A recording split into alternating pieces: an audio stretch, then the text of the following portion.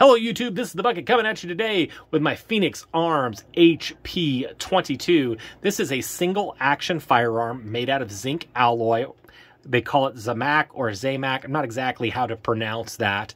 It is made by Phoenix. Phoenix was founded in 1992 by the ex-wife of the owner of the Raven company, and Raven's factory had burned down in 1991, and Phoenix was the company that was founded shortly thereafter it.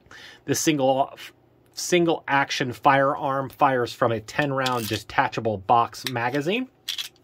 The overall specs on this gun, it comes in at a 5.62 inches in length. The overall height is 4.1 inches. The barrel is 3 inches. The width is 1 inch, and the weight comes in at 20.5 ounces.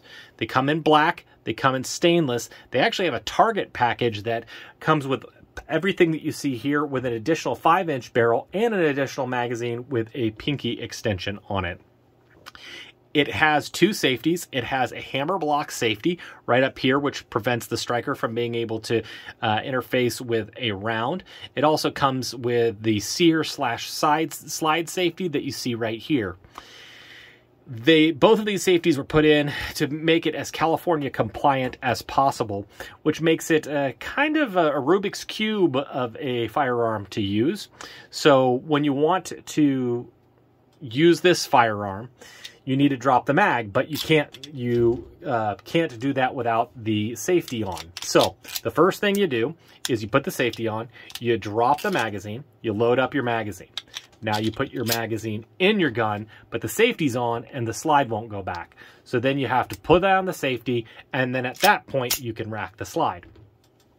I will tell you that because this is a fixed barrel direct blowback gun, a lot of the force that is used to keep the slide in battery until the bullet leaves the chamber or leaves the actual barrel of the gun is in the hammer. So a lot of people have found these a little hard to rack the slide with the hammer forward. I don't have a problem with it, but a lot of people will go ahead and they will cock that hammer before they rack the slide. I've been wanting to get one of these. I've done a video on the HP25.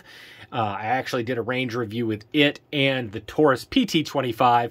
I have with a range review. I have links to those. I will go ahead and put them up in this video as well. I took this to the range with the Goat Whisperer and with Tanfolio. I had cleaned it right beforehand. I started shooting Federal Auto Match and had some pretty good success at the beginning. As it started to get a little dirtier, I started to have some more problems with reliability, a lot of stove piping. At that point, Tanfolio gave me some of his CCI mini mags, and it ran a lot better. So then I started running some just CCI standard velocity, and while I still had some stove piping, it ran a lot better. What I would tell you, if you're going to get one of these and you want a good plinking gun, spend a little extra money and get the little better ammo. I really like CCI.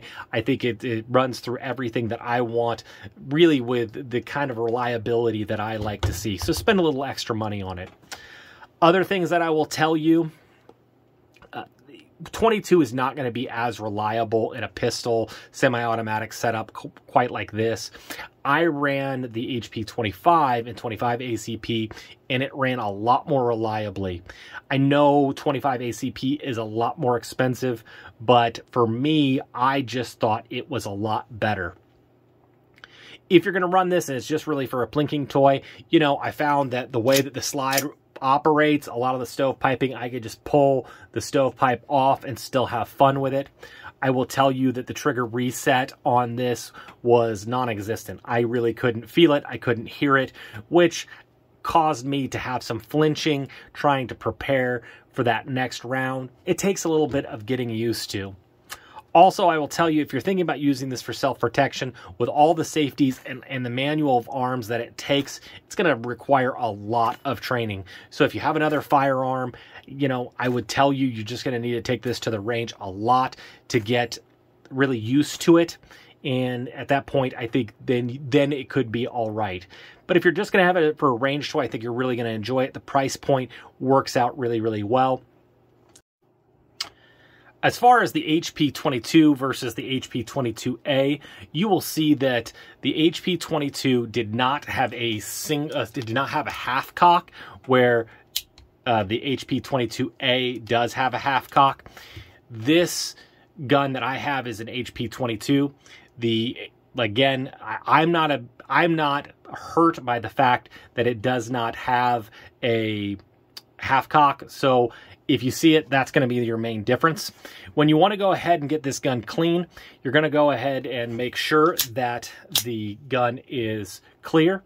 You're going to need the magazine in the gun. You're going to take these two tabs and you're going to push forward on those two tabs. And it's kind of tricky. And then you can go ahead at that point and pull the barrel off. You want to make sure that the spring does not fling off. These springs can come out, and that can be kind of difficult. I've had it spring across for me from time to time. When you want to at this point, you could go ahead and take the barrel off, clean it all up. You can see that I have not cleaned it since I took it to the range. When you get it cleaned, oiled up like you want to, you're going to want to make sure that you have the magazine in the gun.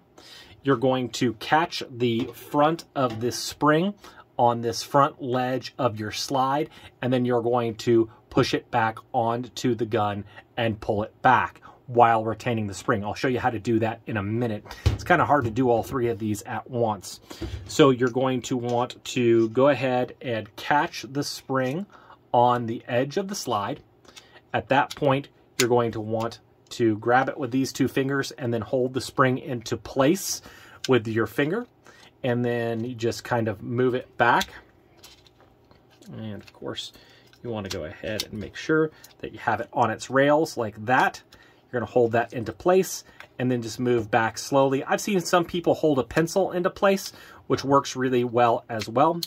And then you can go ahead and put the slide stop on. You can see that the spring is caught right there.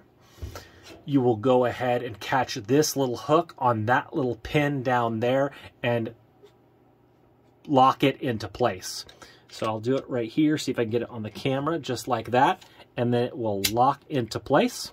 At that point, you can drop the safety and check for how it is functioned, seeing if it's functioning correctly, and you're ready to go. I want to thank you guys so much for supporting the channel. All the likes, the subscriptions, the comments are really appreciated. All the shares as well. And as always, you stay classy, YouTube. I learned a lesson. Never half-ass two things. Whole-ass one thing.